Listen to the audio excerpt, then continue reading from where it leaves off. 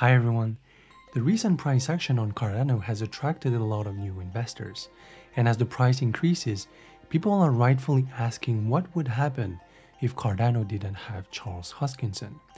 Charles Hoskinson, the CEO and founder of IOG, Input Output Global, has been building something very unique in the crypto space, a coin that carries hope, vision, and an ever-growing community that rallies around the values of Cardano.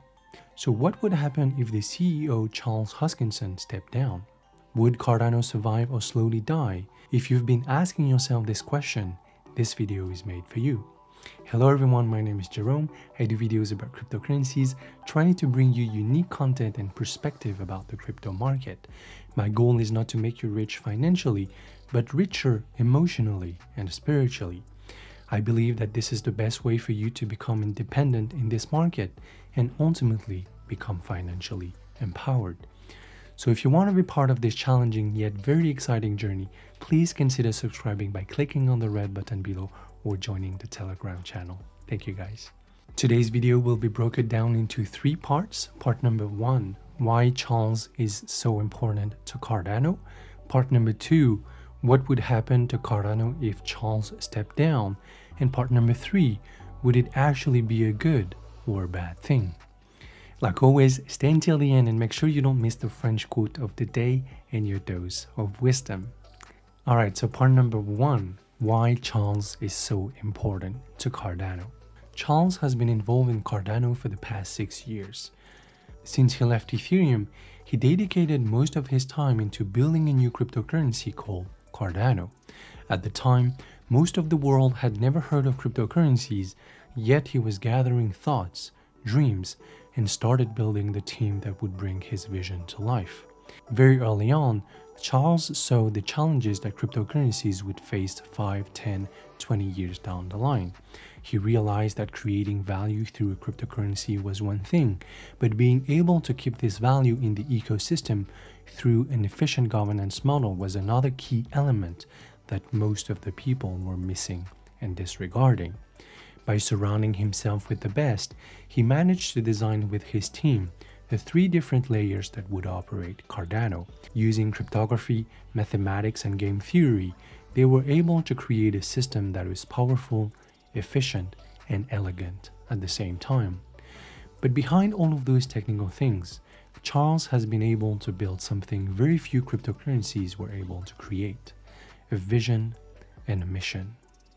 One thing that people are neglecting so much right now is the importance of the governance model. In that regard, Cardano is not just like Ethereum, a system to run decentralized app in which when every time something goes wrong, people just part ways and fork the chain.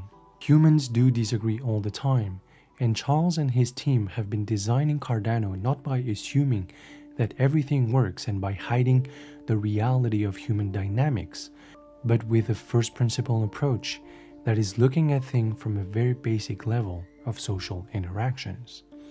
People looking from the outside are just wondering why Cardano is so high, why it's so overvalued. Since 2017, I've been hearing that Cardano was just a vaporware. But those people are just looking at the surface. They see no product, hence thinks that it is worthless. By focusing on the product only, they are missing the important thing. Cardano is here to solve real-life problems for the people that need it the most. It is encapsulating values, vision, and hope, and that is why people want to own and hold the coin. Charles has been the voice of Cardano. He understood the importance of sharing the vision very early on so that everyone could relate and get closer to one another as a community. So Cardano is meant to create value and maintain the value in the ecosystem. And if we have a system like this, it is thanks to Charles Hoskinson. He's been an undeniable figure of Cardano, but if the mission is right, product will follow. It's only a matter of time. Alright, so part number 2, what would happen to Cardano if he disappeared or stepped down?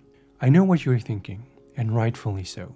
You've invested a large amount of money into Cardano and wonder if the token price would crash down if Charles stepped down. As hard as it is, I think we're missing the point if we're thinking like this. The reason Charles is spending so much time out there on social media is for us to focus on the vision, not the price. The goal is to make us realize the things that are possible with Cardano. It's not about just yield farming or making 10x on your investment. I can guarantee you that if Cardano succeeds in its vision, we will all succeed financially. Money is the byproduct of growth, so don't look at things the other way around. Even if you become filthy rich, what is the point? Like my mother always say, you're only as good as what you leave behind you. If Charles weren't to step down, yes, it might cause a short-term sell-off. But if it scares you, you're probably in Cardano for the wrong reason. For me, holding cryptocurrencies is as much a philosophical trade than a financial decision. Cryptocurrencies were made to empower people emotionally, spiritually, financially, and Cardano is the only cryptocurrency out there that has such a deep philosophical aspect tied to it. That is why it is so powerful. As a community, if the only thing we are focusing on is price, we're just another EOS or Tron. I think we're missing part of the point if we think like this. It's not just about the price. I try as much as I can in my videos to bring educational content while approaching things from a very philosophical viewpoint. Cryptocurrencies have the power to bring values, philosophy, engineering, innovation all together.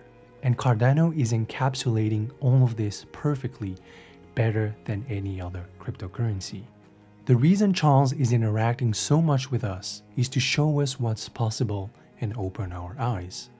The whole point of this, if you haven't figured it out yet, is for us, the community, to pick up Cardano when he steps down. Cardano is ours as much as it is his. I don't think that Charles is caring about the money. I actually believe that one day he could put part of his ADA back into the treasury because money is just not the point. The whole point is for us to pick up Cardano. Yes, products are being delayed, smart contracts are not there yet, deals are taking time to finalize. But let me tell you this, if we want something at the scale of our ambitions, we need to be patient. And if you take a step back and look at everything Cardano has shipped so far, it has been top-notch quality, far beyond anything that is in the market right now. Don't get distracted by DeFi project that just launched a new yield farming pool. Focus on the mission. The government deals are not something that you can pull out of your pocket in weeks or months. So be patient. It's only a matter of time. If you look left and right and you're convinced that there are still people believing in Cardano's vision and rallying towards its value just like you do, the rise is not over. Remember that Charles has not been alone in building this. Cardano wouldn't be possible without his partners, collaborators, his team, and all of the community across the world. Researchers, schools, developers, Stakepool operators, Twitter, and Reddit users. Cardano is not just Charles, it's all of us. And the people that will reap the biggest spiritual and financial rewards are the ones that are focusing on the long-term vision and execution. Alright, part number 3, is it actually a good or a bad thing?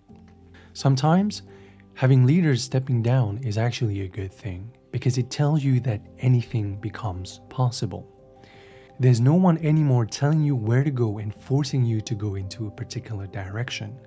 I've seen many examples working at my hedge fund of companies doing so much better once CEO actually stepped down. What matters is if the CEO was able to create a vision strong enough that it pulls people forward towards a mission. As much as having leaders like Charles feels good because they show us the direction, it is not sustainable. In a company or in life, a good leader is not someone that controls you or tells you what to do or which way to go. A good leader is someone that inspires you to become a new leader. Someone that is showing you what you can do and encourages you to make your own vision a reality.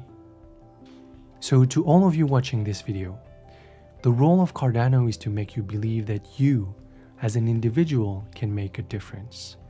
And it's going to give you the tool to be part of the system in which you can become a leader. We already have a voice through the Catalyst project, and our voice will only get amplified moving forward.